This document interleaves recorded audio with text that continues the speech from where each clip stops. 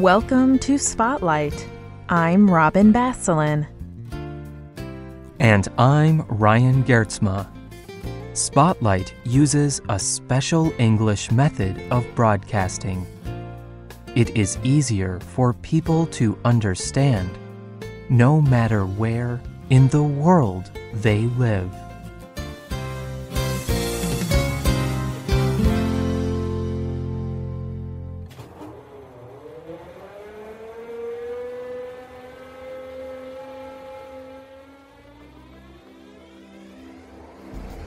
Monday morning in Tokyo, Japan.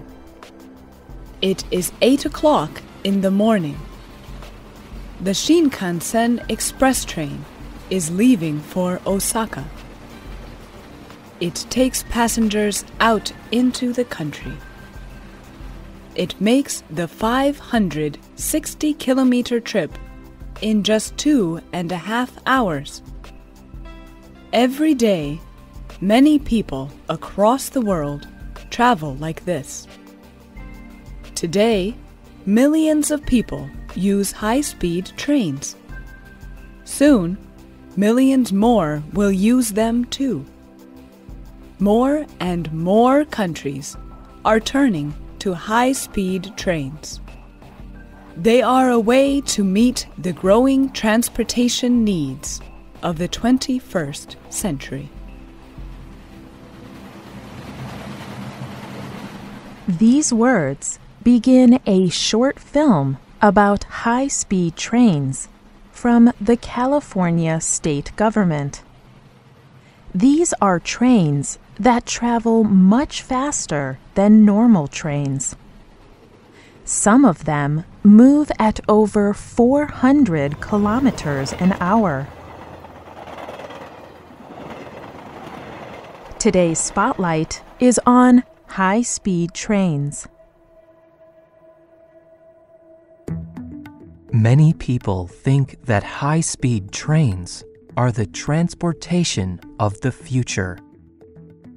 There are double the high-speed railways that there were even a few years ago. Japan, Germany, France, Spain, and China have the most high-speed railways. But there are plans for expanding the railways in the United States, Italy, and Russia. Governments are starting new high-speed railway systems in Morocco, Saudi Arabia, and Turkey. Japan developed the first large system of high-speed trains in 1964. This system of trains is called the Shinkansen. In English, this word means new main line. Shinkansen trains are also called bullet trains. The trains are rounded like a bullet from a gun. Their sides are very smooth. Their front end is often pointed, as if they have a nose. This helps the trains move along their lines or tracks with great speed. The Shinkansen trains travel at over 200 kilometers per hour.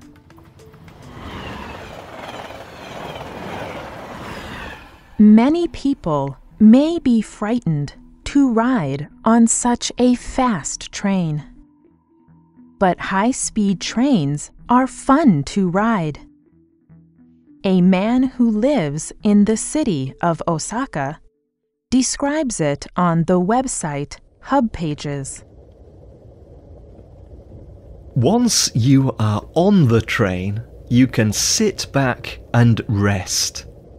While riding, train workers will bring drinks, snacks, and meals. You can purchase these. The only other thing you should do is look out of the window. you could see the beautiful snow-covered Mount Fuji out of your window as you pass by. There are two main kinds of high-speed trains. The first kind of high-speed train is a magnetic levitation or mag-lev. This kind of train does not have a fuel engine. It uses electricity and magnetic power to move along at high speeds. This kind of train is easy to identify. It does not ride on the track like other kinds of trains. It floats or levitates a few centimeters above the track. The only mag-lev train that carries passengers is in Shanghai, China. The Shanghai mag-lev train is the fastest passenger train in the world. It goes up to 430 kilometers per hour. It began service in 2004. It runs from the airport into the city of Shanghai. This trip is about 30 kilometers long, but it only takes the mag-lev train 8 minutes. The other main kind of high-speed train is not as fast as the mag-lev train, but it is more common. These high-speed trains use the same tracks that traditional trains use, but they are designed to go much faster. The Shinkansen in Japan is this kind of train. The TGV train is also this kind of train. The TGV opened in 1981. It is a popular high-speed train that is based in France. It can go up to 320 kilometers per hour. But the Shinkansen, TGV, and mag-lev in Shanghai are all similar in one way. They are all owned by the government.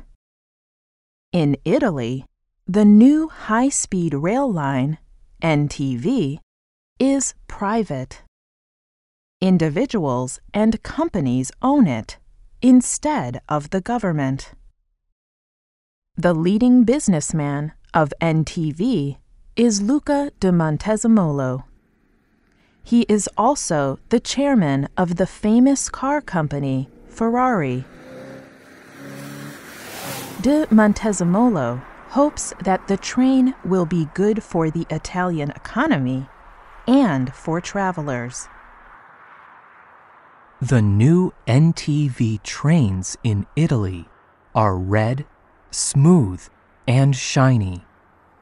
They look a bit like Ferrari sports cars, but they are better for the environment than driving cars. Many people can travel in them at one time. This saves space and fuel. Trains also create less air pollution than cars. And a railway track takes up much less space than a large road for cars.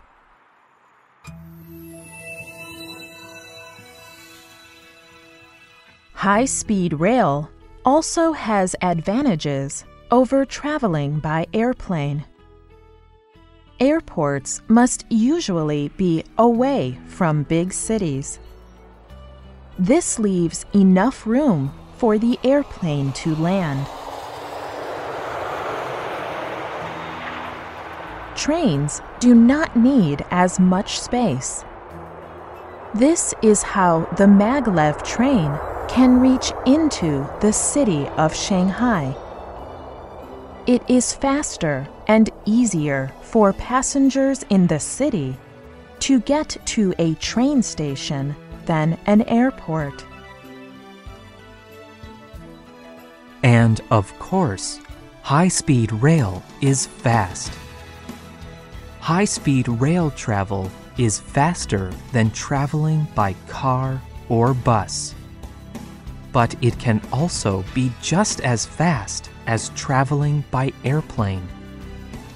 Before riding on an airplane, passengers spend a lot of time waiting. Airplane travel also requires passengers to go through more security. Finally, traveling by train can be safer than traveling in a car or by airplane. In 50 years, the Shinkansen in Japan has never had an accident.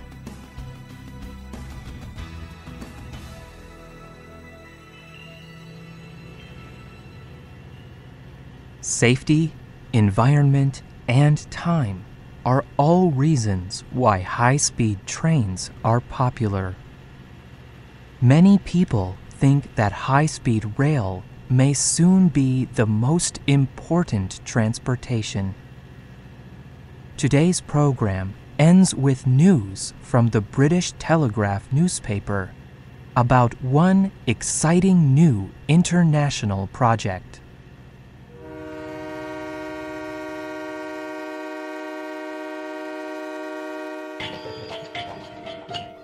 China is talking about building a high-speed railway to India and Europe. It would take 10 years or more to complete this international high-speed railway. Passengers could get on a train in London and step off in Beijing in just 2 days. This is over 8,000 kilometres away. This railway would bring together the whole of Central, East and Southeast Asia.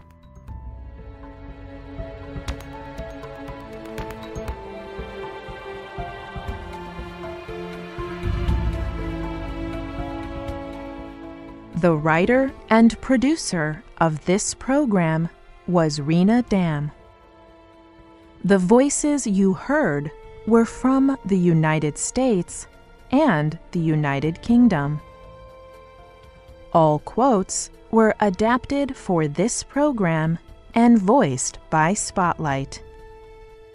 You can listen to this program again and read it on the internet at www.radioenglish.net. This program is called High Speed Trains. You can leave your comments on our website, or you can email us at radio@radioenglish.net. You can also find us on Facebook. Just search for Spotlight Radio. We hope you can join us again for the next Spotlight program. Goodbye.